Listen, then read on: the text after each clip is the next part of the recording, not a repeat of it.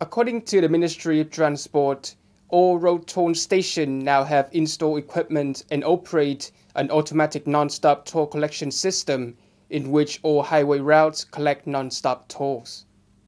As of September, the country had approximately 4.9 million cars with automatic toll payment tags and open traffic accounts, accounting for more than 92% of total cars in circulation.